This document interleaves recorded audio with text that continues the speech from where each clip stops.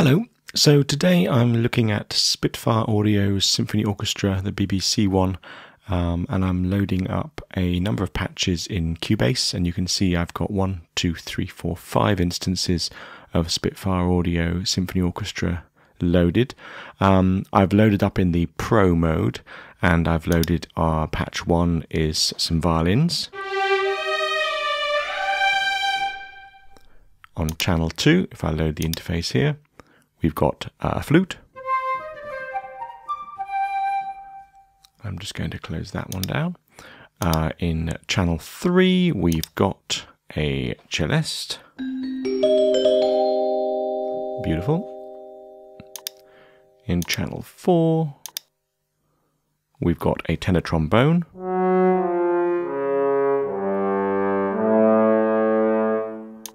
And finally in channel 5, we've got a bass clarinet.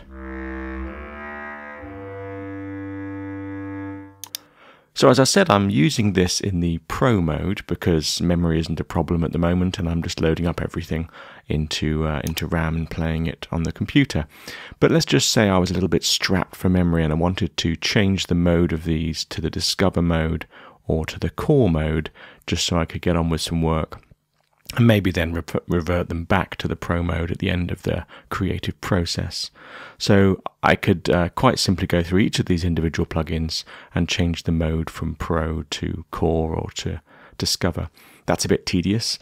So what I can do is, in the one instance, I'm just going to choose these violins here. I can click on the drop down and choose Core. Now you'll see the grey interface has appeared. And I'm now on the Core version. Now, this little button here is a refresh button, but if I right click on this and choose switch all instances to Core, clickety clickety click, everything's done it. Now I go to the second instance, which before was a flute in the Pro, is now a flute in the Core, which is brilliant. Down here, trombone, tenor trombone in the Core version.